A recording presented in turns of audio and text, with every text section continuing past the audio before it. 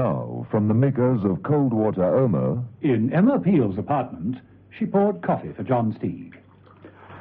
I thought you were trailing Jeffcott. Oh, I was. But he's in a board meeting until 6. There seemed little point in squatting outside the factory until then. Don't worry, I'll be back on the beat before he's through. How was United Automation? Impregnable. Admission by appointment only. But I have the appointment and the punch card, which gets me in to see Dr. Armstrong. Punch card? How does it work? Well, I shan't know till I get there. Well, why did you come back? To collect one briefcase and slip into clothes that have a more literary sheen. John Steed, journalist, collecting some gin on automation in modern society, you know. Will the machine supplant man? Or woman, for that matter. And will it? Steed eyed Mrs. Peel's shapely figure as she sat down and crossed her silken legs. Not from where I'm sitting, Mrs. Peel.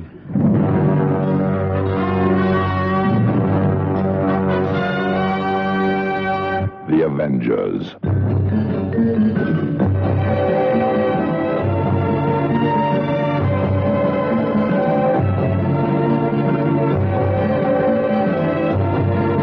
John Steed and Emma Peel, The Avengers.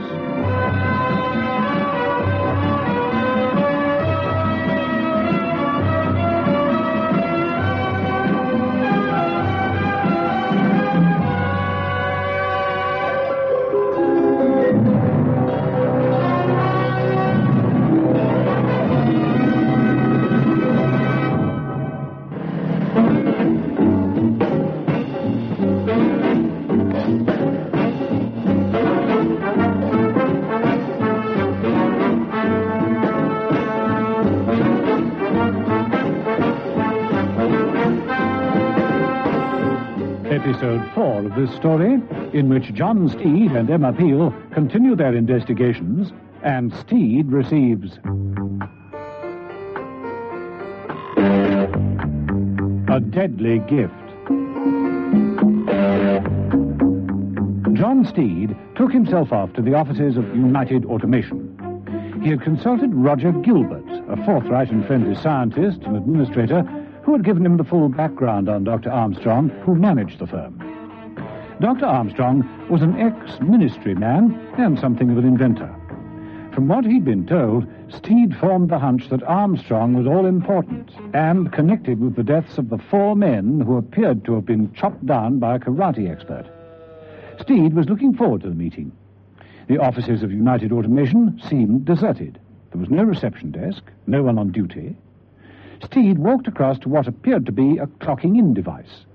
A small notice read, "Insert your appointment card here."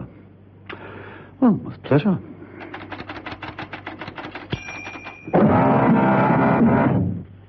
Part of the wall slid away, and Steed found himself facing an open lift.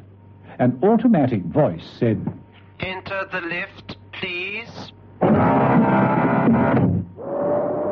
Steed looked around with interest. The lift was lined with padded leather and included rows of buttons, with one marked Assembly Shop. Steed was tempted to push the button, but before he could make up his mind, the lift stopped. The doors slid back and revealed a library. Books lined 3 walls from floor to ceiling. The 4th wall consisted of a large electronic computer, impressively arrayed with complex dials and indicators. Above the desk of the computer was a wide radar scanning screen and 2 television monitoring screens. As Steed moved over to these with a great deal of interest, the door near the computer opened.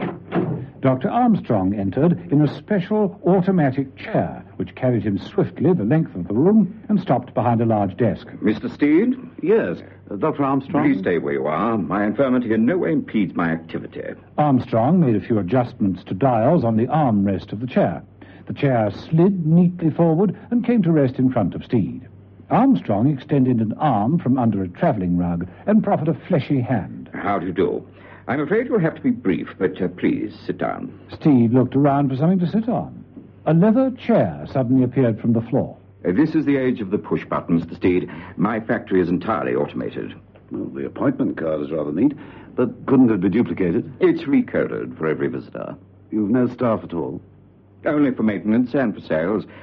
As a journalist, you'll appreciate that we human beings are, well, fallible, temperamental, and so often unreliable.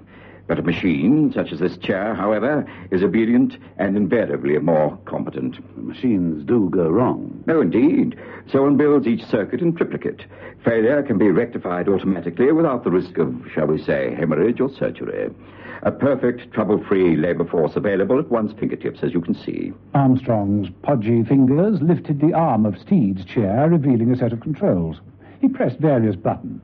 Security. Steel shutters over the doors.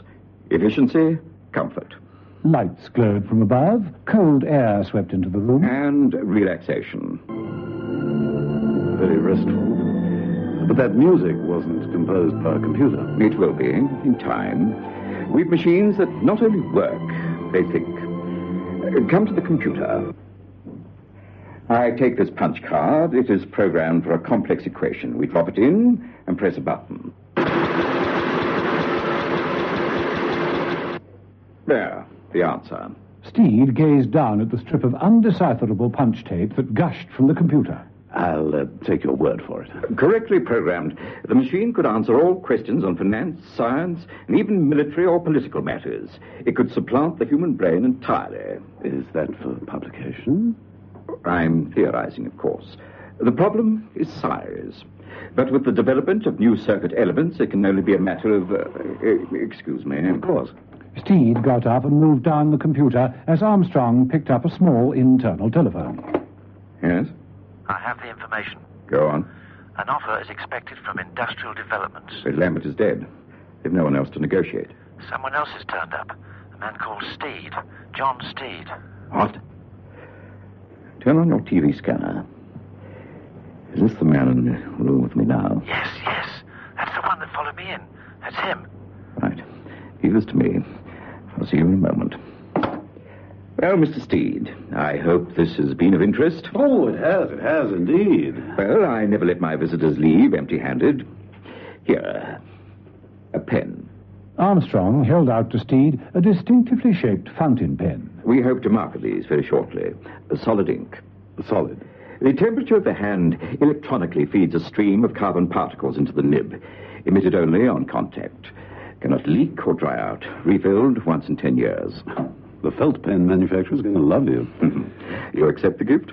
Of course, thank you. It's been a most informative visit, Doctor. My pleasure, Mr. Steed. You'll find the lifts are open. Goodbye. After Steed had left, the other door opened and Benson entered. What was he doing here, Doctor? Snooping, undoubtedly. Well, why let him go? Benson, you're employed to take orders, not to give them. I may be confined to this chair, but I'm quite capable of dealing with Mr. Steed.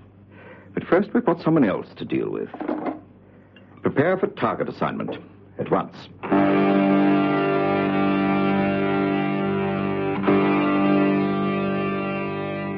In the office of Jeffcott Products, Jeffcott himself was also on the telephone. He was making a few notes on a pad as he spoke, using a very distinctively shaped fountain pen. Yes. Yes, fine. Yes, I've got all that. That'll be okay. Goodbye. Jeffcott replaced the telephone and leaned back in the chair, toying with the pen. Then he rose to his feet, slipped the pen into his top pocket, switched off the table lamp, and prepared to leave. Outside, in Emma Peel's car, Steed said, He's taking his time. That light went off some minutes ago. No other exit. Well, there's the warehouse, but his car's parked out front. Let's go and have a look inside, shall we, Mrs. Peel? Well, there's no future in this. How do we get in, though? Knock on the door or break in? Keys, Mrs. Peel. Keys. All locks are illusionary. Remember my sleight of hand? Come on. A few minutes later, Steed was working on the front door. If it's bolted from the inside, that's not going to do you a great deal of good. He hasn't come out. It's reasonable to assume that it's just on this one lock. There we are. After you, Mrs. Peel, you know the layout. Thank you. Better try without any light. The passageway here leads down to the showroom. Most of the front section is given over to electronic toys. This way. I wonder how much of this toy business is genuine. How much is a cover for other activities? Well, toys and karate don't seem to go together. Or do they? Jeff Cott is a man of many interests and... Oh, Steed, who had been following Mrs. Peel through the darkened showroom, had been careful not to disturb any of the toys, but he tripped. His foot shot out and hit a large doll, knocking it over. I love you. I love you. I really do. Oh, Steed, you never told me before in so many words. The devil just shut the thing up. Let me do it. Only girls should play with dolls. Here, give it to me. Oh, very effective. Come on, but be careful this time. We could have disturbed... Wait, listen.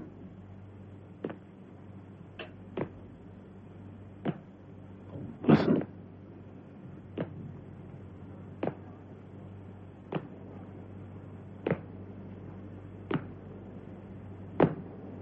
What the devil? It's coming from above.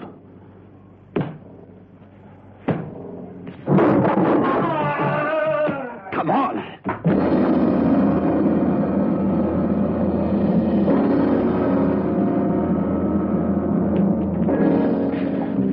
Through here. Wait. Light. Over there, Steed. Mrs. Peel pointed at Jeffcott's legs protruding from the back of the desk. Steed moved over, swinging the desk lamp downwards. Looks as though he's been hit by a 5-ton truck. But who could... I mean, he was a karate expert. Well, apparently not expert enough. Steed, look at that wall. They both stared at the far wall. There was a large splintered gap in the wooden partition leading to the warehouse. It was exactly as though a man of at least 7 feet tall had walked straight through it. King-sized karate, Steve?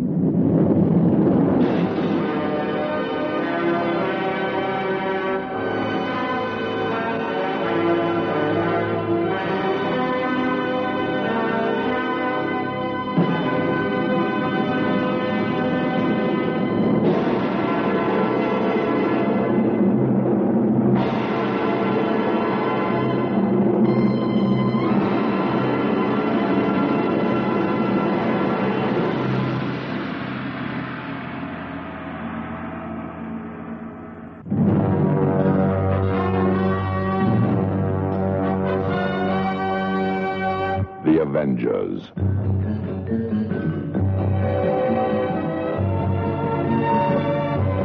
Listen every evening, Monday to Friday, to John Steed and Emma Peel, The Avengers, brought to you by the makers of Cold Water Omo.